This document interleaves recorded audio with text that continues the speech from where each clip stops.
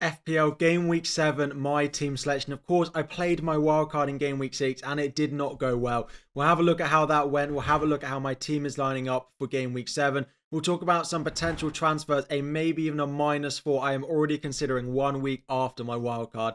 That is not how I expected my season to start. It's not exactly what I wanted to be doing this week. Let's talk about why, my team selection for Game Week 7, my lineup, and who I'm going to captain this week.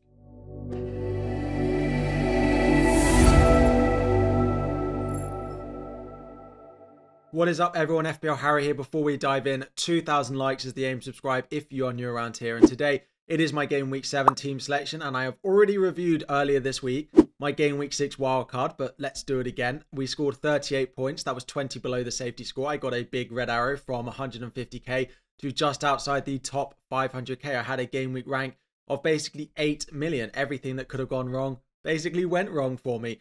3 players got a return in Dominic Solanke. We had Semenyo and then we had Brian Mbeumo. Brian Mbeumo, the only one of those 3 to actually pick up any bonus points on top of the goal that they did score as well. We do have a few players who are a slight risk going into the weekend, particularly like Luis Diaz. We've got Smith Rowe going away to Manchester City. The defence all blanked despite having fantastic fixtures on paper. Of course, double Arsenal finding a way to concede not just once but twice to Leicester, but then managing to keep a clean sheet against PSG in the Champions League. I am over it now. I promise I'm not bitter about it anymore.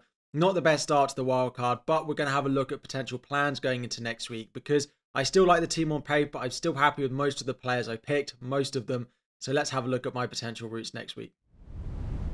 So as I said, the big player that I have a issue with in my starting lineup going into Game Week 7 is Luis Diaz. And that is the same I spoke about in my transfer plans earlier on in the week. Now, if I did decide to sell Luis Diaz, there are a few things I could do. I could, of course, just go to a player of a similar price, someone like an Eze. I could go to someone like a Brennan Johnson, who's very popular, or something like that. I could free up a little bit of money and don't laugh, go for someone like Bruno Fernandes, who from Game Week 8 does have a really nice run of fixtures and potentially might have a new manager bounce by the time that does come around after the international break. However, I do think if I do decide to sell Luis Diaz, it will be to go and get Cole Palmer this week. Since Cole Palmer made his debut for Chelsea, he has more goal contributions than any other player in the league. Yes, more than any other player. He has more goal contributions, goals or assists, than Erling Haaland since he made his Chelsea debut. He is, of course, cheaper than Haaland. He is, of course, cheaper than Salah. He is a similar price to Saka. And I really want Cole Palmer in my team. Now, it is partly because he's just scored 4 goals. That has really reignited the fire in me to make sure I've got him in my team. But I do still think that we've known for a while that he is a good asset. I just haven't had a place to go and fit him into my lineup. Now, the fixtures going forward are not as good, right? Brighton at home was a great fixture for him and they massively played into Chelsea's hands. Forest at home, Liverpool, Newcastle, Man United, and then Arsenal in the next 5 is not quite as good. However, from Game Week 12 onwards, they do have a really nice run. And Luis Diaz will continue to be an issue for me. Whether I sell him this week, whether I sell him next week, I'm going to have issues every week about whether I'm certain he is going to start matches or not. So with that in mind, I am potentially looking to make that move. He also started in the Champions League on Wednesday evening, which puts a little bit of doubt in my mind about whether he's going to start in the Premier League on Saturday as the 12:30 kickoff. The only benefit is that we should know going into the deadline whether he starts or not because we tend to get a little bit of early team news on the deadline stream of Liverpool or of a team like Manchester City going into it when they are the 12:30 kickoff. So I'm not going to be pulling any transfers going into sort of Thursday or Friday. I am going to wait until we see whether Luis Diaz starts or not going into the Saturday deadline. But if he is benched, this is what the plan is probably going to be. So, of course, to do that transfer, I'm 2.8 million short of making that transfer now, and I need to free up some money. The first thing will be downgrading Trent Alexander-Arnold, and there are 2 options. I could go with the safer option, which feels like Van de Ven. Spurs are actually really good defensively. They are the 5th best defence so far this season for underlying expected goals conceded, which is a massive improvement on the negativity that we've spoken about with the Spurs defence in the past, last season under Ange, how they don't like to defend and they're focused on attack. They are still focusing on attack and have created more XG going forward than any other team, but are the underlying 5th best defence so far this season. So Van de Ven with 2 assists. Yes, those 2 assists have been just running from the central of the pitch all the way to the goal line and then cutting it back to someone else. But I still like him at 4.5 with the fixtures they do have coming up. The other one, if I need that 0.1, is someone like 8 Nori. Van de Ven is probably predicted to rise in price before we get to Saturday. So I might be forced to go with someone like 8 Nori. Now, Wolves have been horrible so far this season, but they've also had the most difficult run to the start of the season out of any team pretty much in the entire league. And we only expect them to get better defensively once we see a slightly better run of fixtures, which is what they have starting now, but particularly from about game week 8, 9, 10, things start to look a little bit better. Of course, Aït-Nouri scored in the weekend, and he also had a big chance where he didn't score against Aston Villa the week before.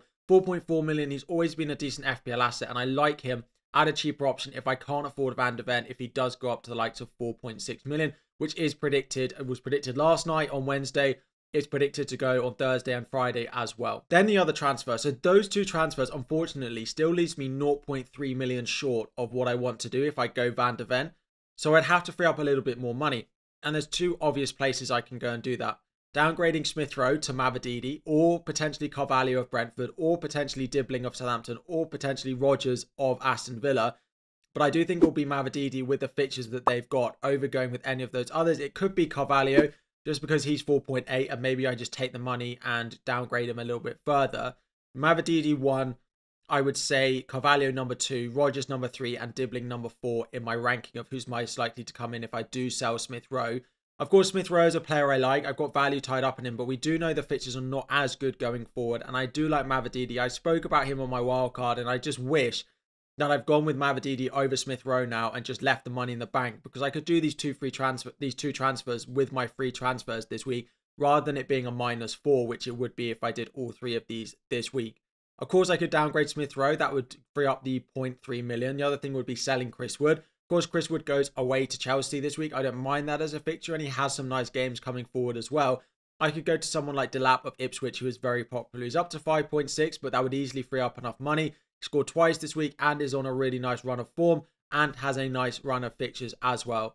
The only reason I don't love this is because I still think Chris Wood is a good option for the next few weeks, and I have penciled in a move to a Brighton forward in either Welbeck or João Pedro, who have a really nice run of fixtures from game week 12, when the Nottingham Forest fixtures start to turn a little bit worse. Now, I like Smith Rowe as well, and I've got value tied up in him, and he might feel like a longer term hold where I'm almost certain I'll sell Chris Wood at some point. But I do like the Chris Wood to Brighton forward in a few weeks, and I think Chris Wood is a decent enough option. So right now, if I do hear that there's likely to be no Luis Diaz in that Liverpool team, I do think the most likely scenario will be Luis Diaz to Palmer, Trent to Aït-Nouri probably, because Van de Ven's likely to go up in price, and then Smith Rowe to Mavididi. Now, that would be for a -4. And the more simple thing I could do is just sell Luis Diaz to Mavididi with my 1 free transfer and not do the Trent to cheaper defender and go and not buy Cole Palmer this week for a -4, because a Mavididi would come into my team in any of the situations. And of course, Luis Diaz might drop in price, so I would save the price fall. So the effective other 2 transfers that I'm not doing this week would be Smith Rowe to Cole Palmer, which looks fantastic, but I would be benching Chris Wood as a result. And it would be Trent to an Aït-Nouri. So I've effectively got, do I think that Aït-Nouri plus Cole Palmer with a -4 included in that is better than Trent and Chris Wood? And I'm not certain it is. I think I'm going into game week 8, I'd be happy that I just did the transfers and I had Cole Palmer in my team for the long run, and maybe Chris Wood gets on the bench this week. But if I do this move and I look at it this way and slightly restructure the way I make the transfers, do I think that Luis Diaz to Mavididi plus then, the combination is what I'm really looking at? Do I think that Trent and Chris Wood, or do I think Aït-Nouri and Cole Palmer with the -4 included? Let me know in the comments which of those sides you think we'd go on, because if Luis Diaz is benched, Mavididi will be in my team, I think, pretty much certainly going into the deadline if he gets benched. So it is just the other 2 parts. So again, let me say that again and let me know in the comments which of these you prefer, because I'm always interested to hear. Because I look at it and think, oh yeah, I've got to buy Cole Palmer. But then I was thinking last night, well, if I restructure the transfers and I just do Luis Diaz to Mavididi, or even Smith Rowe to Mavididi, I could do the others for 2 free transfers going into game week 8. So Aït-Nouri and Palmer with a -4 included, or would you just have Trent and Chris Wood and do them for 2 free transfers next week? Of course, if Luis Diaz starts, I'm not going to be making any transfers, I don't think, this week. But of course, I need a plan in case he is. So just to run through what that means for my lineup, we're going to stick with David Raya in goal at home to Southampton. They conceded twice to Leicester. They kept a clean sheet against PSG. They're now going to concede to Southampton, and they kept a clean sheet in their most difficult game. But I'm going to keep David Raya, Fabianski on the bench. We're doubling up on Arsenal in defence. We've got Gabriel. His goal threat is there. I mean, I'm just going to set and forget. I'm going to play double R's defense in every single game week between now and pretty much I play my next wildcard or I sell one of them, which I don't think is going to be the case unless they have a blank game week, for example, and I have to sell Raya because I need a goalkeeper. So I basically don't need to cover that in my team selection video every week. Those two will be there. Trent is in at the moment, and I don't plan on going for Luis Diaz unless we hear that he's benched. Of course, he started in the Champions League on Wednesday evening, so there is a chance that Gakpo starts in the Prem, given that that is now 3 games running that we've seen Luis Diaz start. He started at the weekend, and then he started midweek as well. But at the moment, unless we hear negative news, if we don't hear anything negative, I'm going to be keeping Trent. I'm going to be keeping Luis Diaz. So Trent is in away at Crystal Palace, a 12:30 kickoff. I don't love the early kickoff, but I do like the fixture. Then we've got Rico Lewis. Now, I'm hearing a lot of mixed opinions in the comments on Twitter about Rico Lewis as an asset. Now, I think Rico Lewis, playing 2 out of 3 games, is a better asset than any of the other 4.5 million defenders in the game. So that's why I'm happy that I've got Rico Lewis. He picked up another assist in the Champions League. They can keep clean sheets with the fixtures they've got, although they do love to concede pretty stupid goals at times.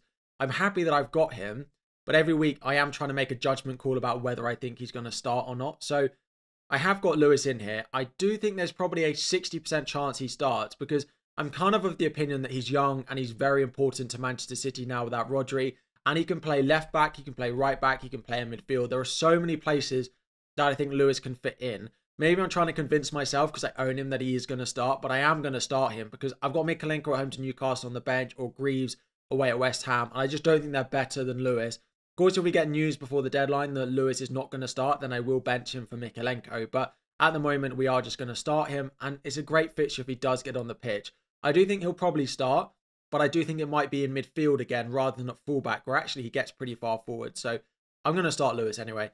Into midfield, again, it's the same 4 at the moment. So Semenyo was so good on Monday night. They have a few difficult fixtures over the next few weeks after the Leicester game, but I do plan on just benching him in those games anyway. He is a long-term hold for me. He looks so important to that Bournemouth team. I watched Bournemouth. I think that's the first time I've watched a full 90-minute game of Bournemouth so far this season against Southampton. Yeah, maybe it's slightly inflated because it was against Southampton, but they looked so good.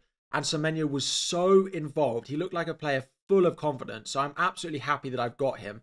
Of course, Leicester have just conceded 4 to Arsenal. And they've been okay, Leicester, but still think there'll be chances here. Saka in at home to Southampton. He's not exploding in terms of returns, but he's Mr. Consistent. And there's no way I'm going to sell him. It feels like over-management to go and sell Saka. I do want to get to the structure of Haaland, Saka, and Palmer, rather than having to keep swapping between the likes of Saka to Palmer, to Foden, to Son. I want the 2 premium midfielders, I think. The reason for that is we've got players like Semenyo and we've got players like Brian Mbeumo who look like an absolute cheat code at the moment. He cannot stop scoring. Wolves at home this week is another good fixture. Again, he's on set pieces, he's on penalties. Really, really happy with him as a choice in wildcard. He was one of the most nailed players, and if you don't own him, I still would advise buying him. And then it's Luis Diaz. So Luis Diaz is about the only player in my starting lineup that I'm more nervous about than Rico Lewis. Luis Diaz, of course, started in the Champions League. If we get news going into the deadline that he's not going to start, he will go to Mavididi, and then it's just if I do Smith Rowe to Palmer and Trent to Aït-Nouri as a -4 on top of that. Again, I asked earlier on, but if you've just skipped to the team, let me know. What do you prefer, Aït-Nouri and Palmer for a -4, or just play Trent and Chris Wood? Because Chris Wood would be the one that would drop to the bench if I did the -4. Apart from that, Smith Rowe away at City's on the bench. Maybe wasn't the best selection on wildcard. I should have taken the money in it, but it is what it is. If Luis Diaz had scored, I wouldn't be thinking the same thing. Then we go up front. Haaland is in, of course, home to Fulham. Solanke away at Brighton without Van Heck. I do expect goals for Spurs in that game, whether it's Brennan Johnson, whether it's Maddison, whether it's Kulusevski. Will Son be back, or will it be Dominic Solanke? Hopefully it is. I'm very happy with him as a pick. Just need a slightly bigger haul, right? 6 points is nice, but I need a 6+ bonus or a goal and an assist or something like that from him over the next few weeks. But I'm not complaining. I'm very happy with him. And then Chris Wood. Chelsea have been great this season apart from in game week 1, but they have been leaking goals. Even the games they've won comfortably, like the Brighton one and the Wolves one, they've still conceded twice in those games. So I am going with Chris Wood at the moment. He should be on penalties as well, away at Chelsea. So let's hope. I mean, I'm going to say I hope he gets something, but as a Chelsea fan, I also partly hope he doesn't. Those of you who watch the channel know that my fiance Holly is a Nottingham Forest fan. We will be at the game together on Sunday, Chelsea versus Nottingham Forest. I will be cheering on Chelsea. I might be cheering on Cole Palmer. with one eye on Chris Wood as well, hoping he doesn't score, but maybe a little bit of positive bias. If we're 4-0 up, then maybe Chris Wood can go and get a consolation goal or something like that. Anyway, that is the team selection. I'm pretty happy with it. It will all boil down to whether we get news that Luis Diaz isn't going to start when we're on the deadline stream on Saturday morning. Make sure you subscribe to get a reminder of the final decisions video tomorrow. That deadline stream on Saturday morning as well. 2,000 likes is the aim. Subscribe if you are new around here. Thank you for watching. Drop any questions about your team as well in the comment section down below. And I'll be back again very soon.